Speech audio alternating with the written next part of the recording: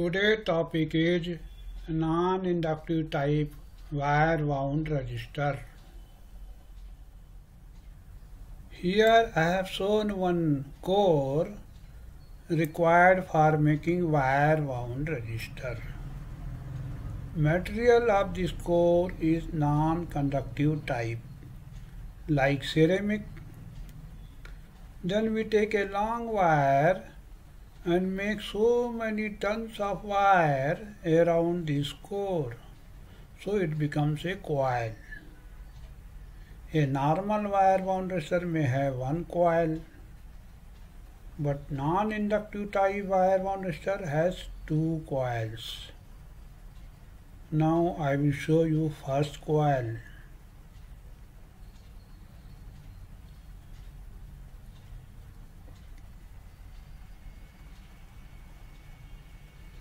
First coil is shown using green color. You can see there are 1, 2, 3, 4, 5 turns.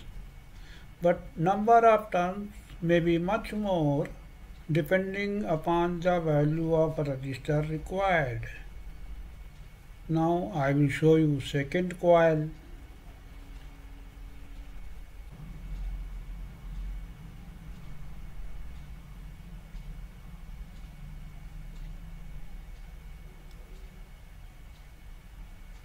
Second coil is shown using red color.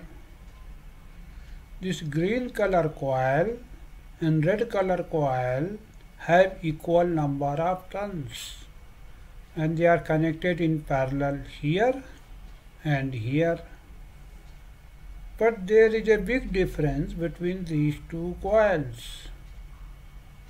If you see from this side, then you will notice the direction of turns of green color coil is in clockwise direction, but turns of red color coil are in anti-clockwise direction.